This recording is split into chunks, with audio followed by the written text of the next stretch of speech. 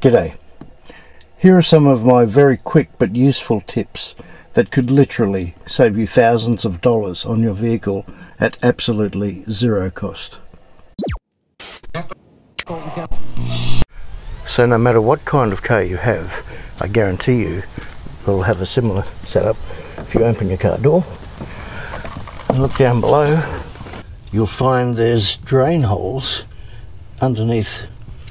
There's usually about 3 of them underneath your door. Now get either a tiny screwdriver like this, a stiff piece of plastic or wire, and carefully just prod up there. Make sure they're clear of any muck or moisture. There's more down here. As you'll see. Just go along to each one of those and do the same. Make sure they're clear of any rubble, because water collects in those. Every time you lower the windows and it's raining, some tiny bit of water will get in and end up in the bottom of your doors. And guess what metal and water do when they're combined? Rust.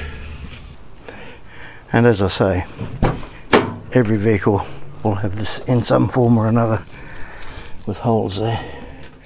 So do the same, just make sure they're all clear.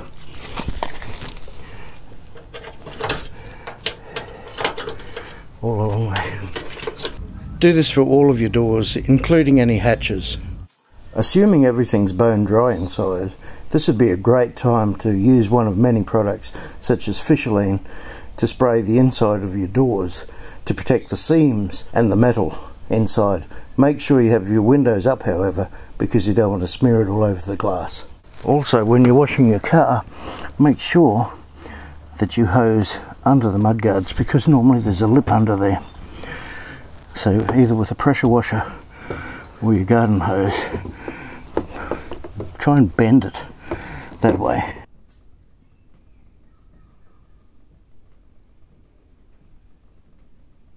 And go around your guard slowly and try and blast off any bits of crud that will often hide under there, behind the mudguards, etc.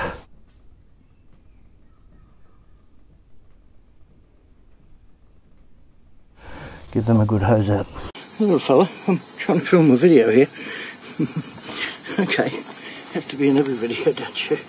Alright, back to the story. With the water pressure on 4 always. And this is particularly important if you live in an area where you have salt on the roads, if it's snow, or wet sand, in which case you want to thoroughly hose off the underside of the entire car very, very often, or else that will ruin your car in no time flat. Well, I hope you found those tips useful.